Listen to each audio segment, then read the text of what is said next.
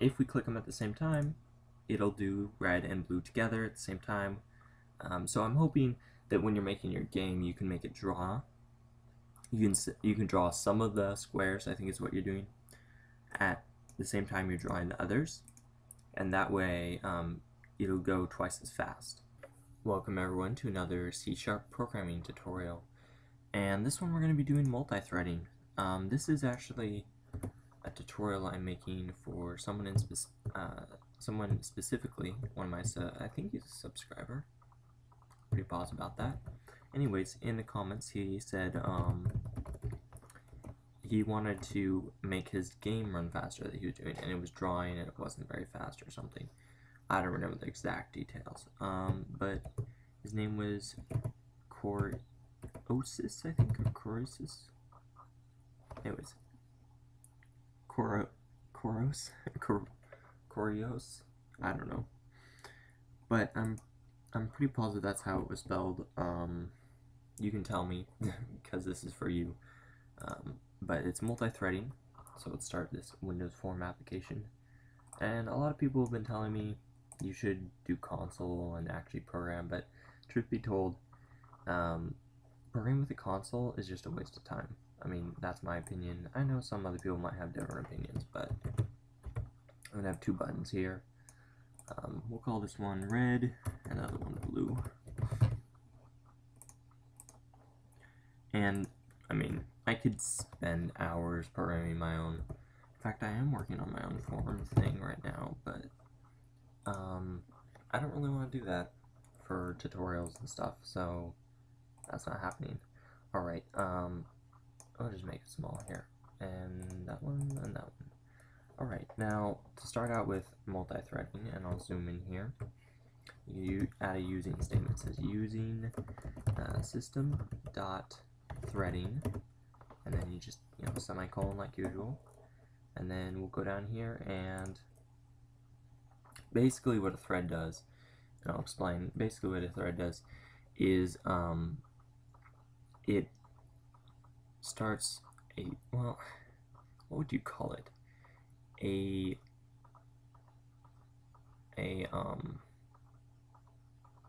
separate thinking piece in the computer.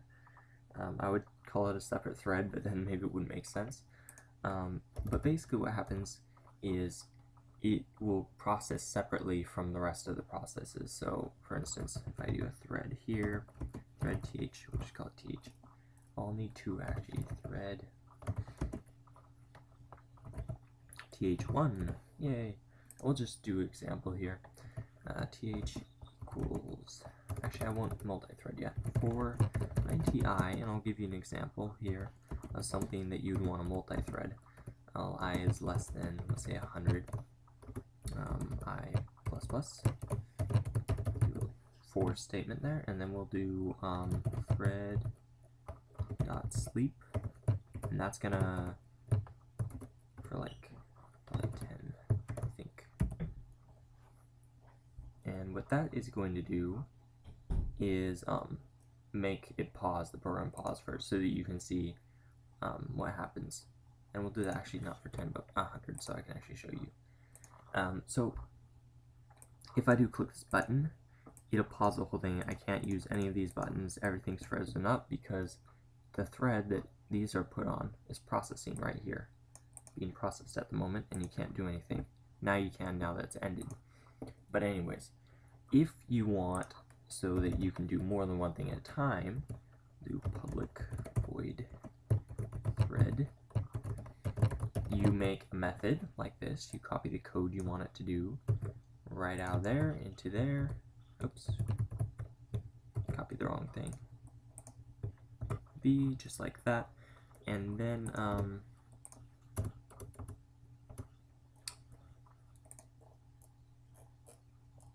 what we do here, and I should probably lowercase so it doesn't interfere with that. Alright, is in here we do th equals new thread, and put thread, the method name, without the parentheses, in there.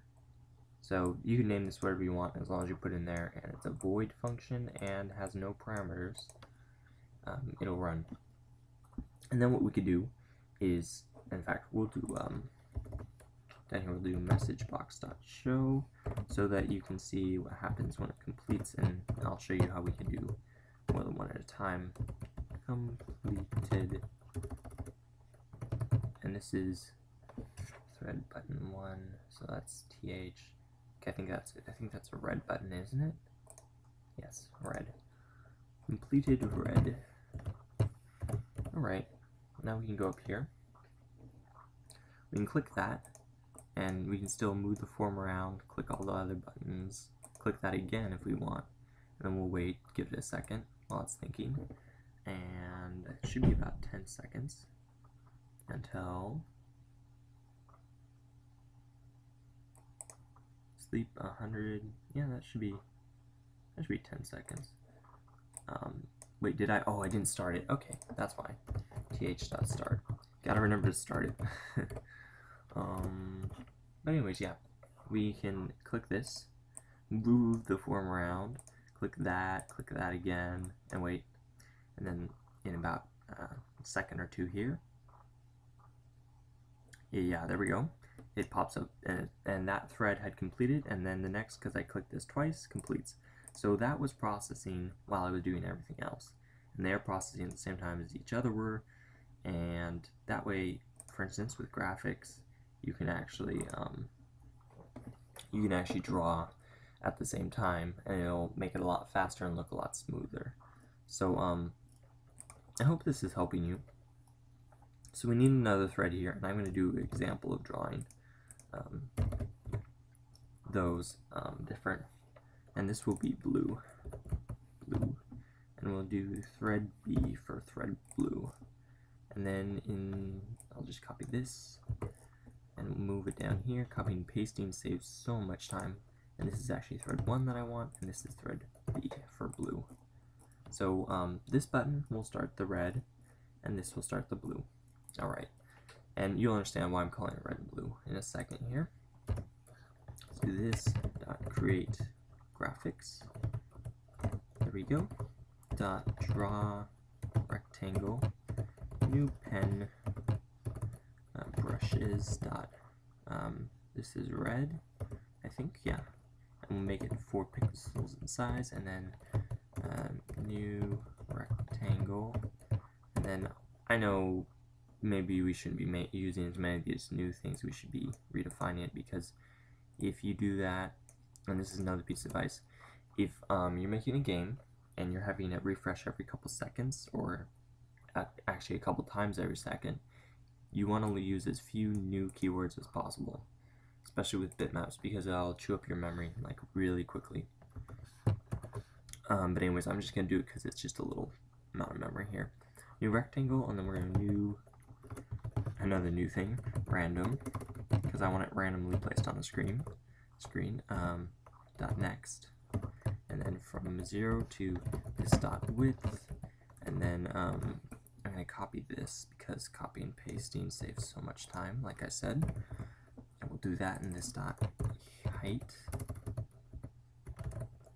and then we have 2 more things to do. We'll make them 20 by 20 in size and width and height of the rectangle, and I think I need 1 more of those in that. And is that done?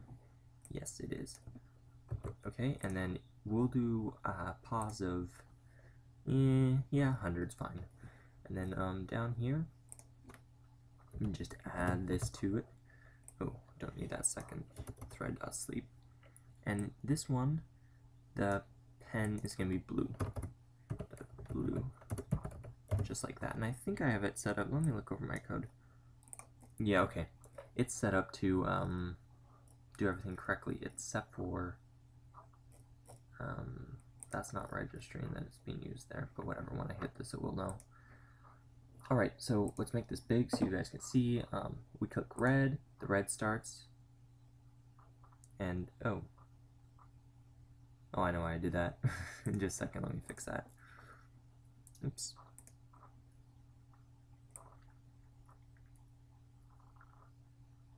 Height, width, height, what did I do? Oh, you know what? Well, let's actually define that random, because that's probably what's causing. Okay, so random RDM.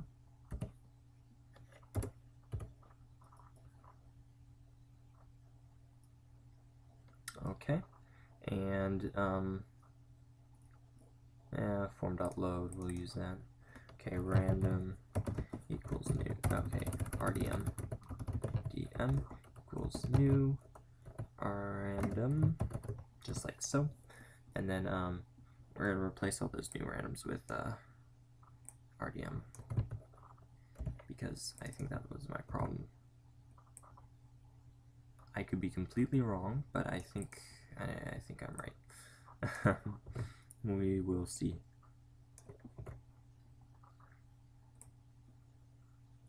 So,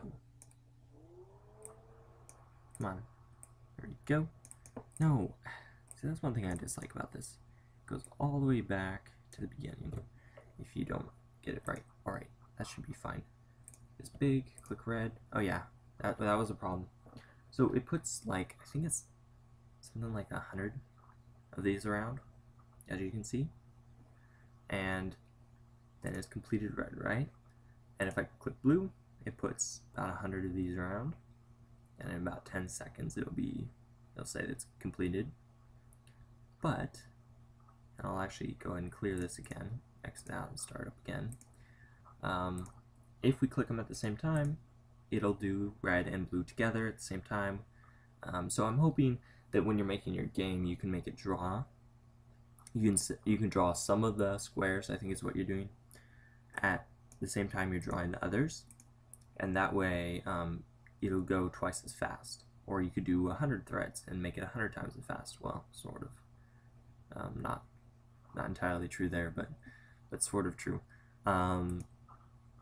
So I hope this has helped you, and that is my tutorial for now. And I will show you, I keep saying I'm going to put up the code somewhere where you guys can get it, but I don't know if I want to do that yet. So here it is. I'll go down here, and you can see as I move down, you can look at it, got all the pretty code, so that you can see it and write it down if you want to. Alright, that's all for now, and I hope this has helped you. So, and please just tell me if it has, and if there's any more questions, just put down in the comments. And to everyone else, if there's something you want to ask and you want me to do a tutorial just for you, go ahead. Just send me a question, and if I can do it, or if I have the time to do it, I'll do it. This was really quick, easy for me, so that's why I did it. And I hope you've enjoyed this, and that's all for now. Bye.